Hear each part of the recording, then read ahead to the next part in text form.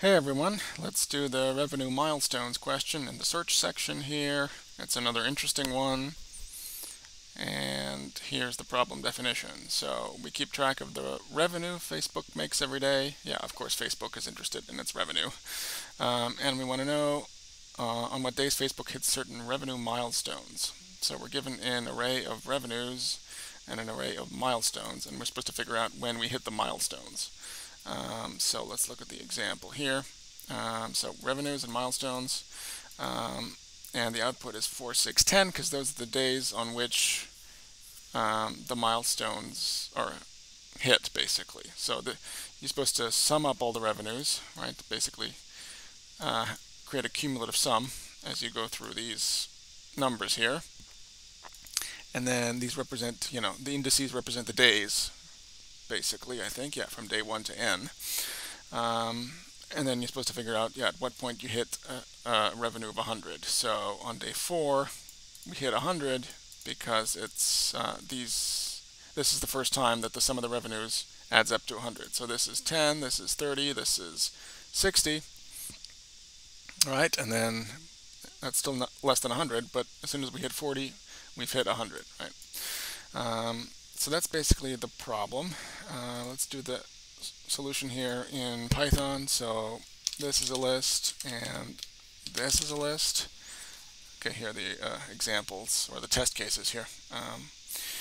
And then let's write some code to solve this problem. So this revenues has length n, they say, right? Length n for the revenues and length k for the milestones. And so we got to output another list of length k, right? So for each milestone we're given, they want the day, basically, on which the milestone is hit.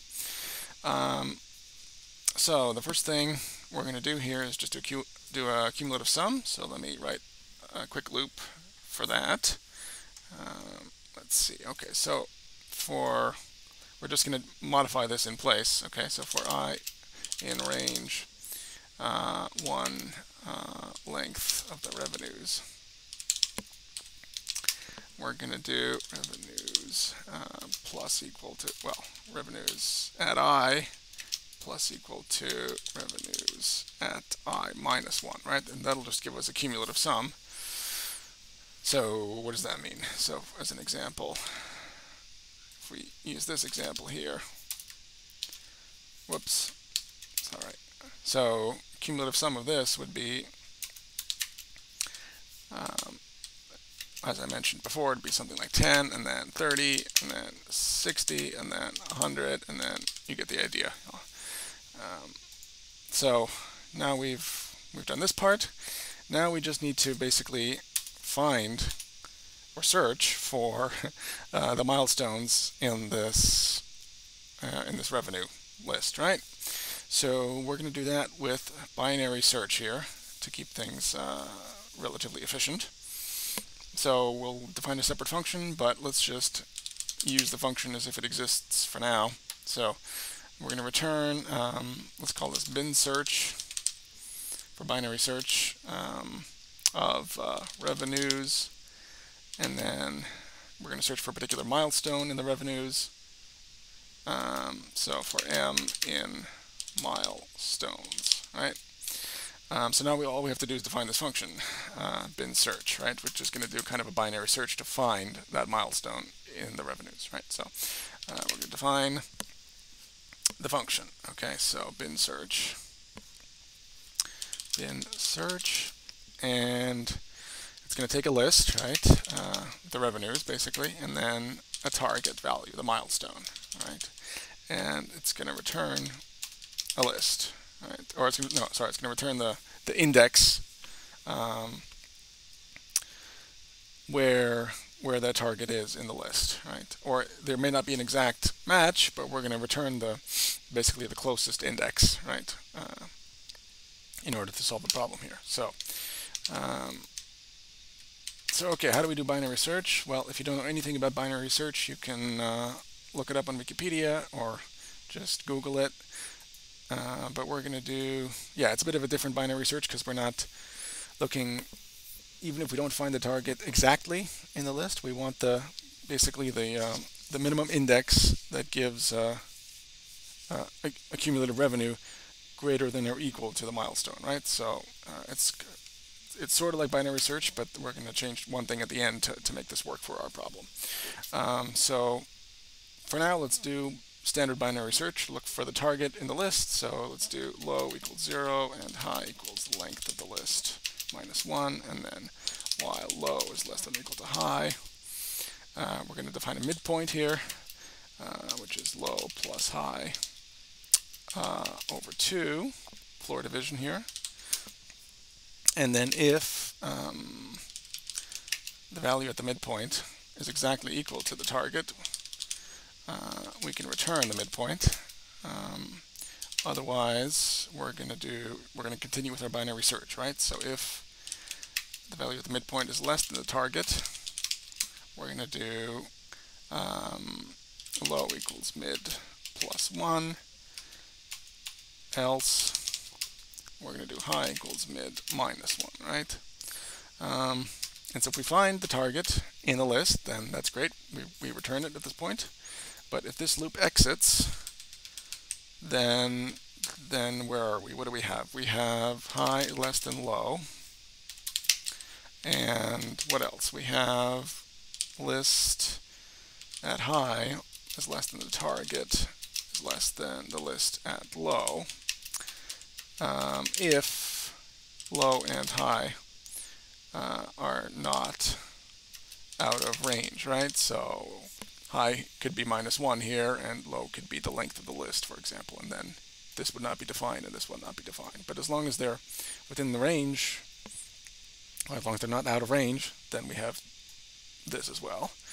And so remember, we want the milestone, or we want the day on which the total revenue is greater than or equal to the milestone, right? So we want actually the low index here, right? So we're going to return low, but we do have to handle the case where low is equal to,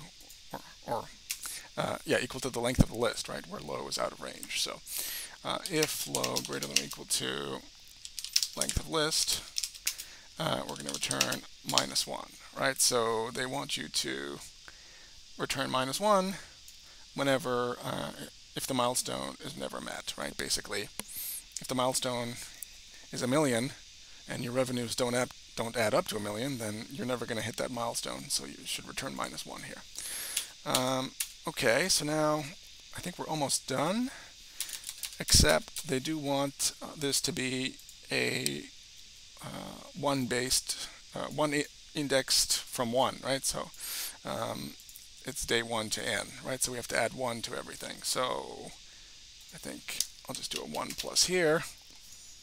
And then, but they do want you to return minus 1 when it's not found. So I'm going to do return minus 2, right? So it's going to be minus 2 and then plus 1. So that's going to be minus 1 if it's not found, or if the milestone is never hit, right?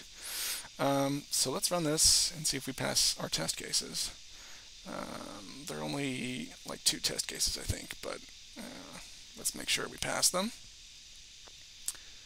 Okay, so we passed the 2 test cases, and you should probably add a test case where like the milestone is never hit, right? That's not even testing this part of our code here, but that's okay. So let's talk about time complexity and space complexity. So in terms of time complexity, this is O of n, right? If n is the length of the revenues list, because we're just looping through the list. And then we're doing binary search, right? We're doing binary search k times, because k is the length of the milestones list. And binary search, the complexity of binary search is log, let's see, it's log n, right? So n is the length of the revenues, which we're passing here to the list parameter here. So let me write it down. So time complexity, let me put it at the end here. Okay, so time complexity would be O of n for the cumulative sum, and then plus k log n, right, for for the k binary searches we're doing. I think that's right. And then for space complexity, it should just be O of k, because we're creating an array of length k here, right? That's the only memory that we're really using here. So that's how I see the problem and the solution. Let me know if you have a better solution, or if you think about the problem differently, or if you think I made a mistake here. Please do let me know in the comments. All right, I hope that was helpful, and thanks very much for watching.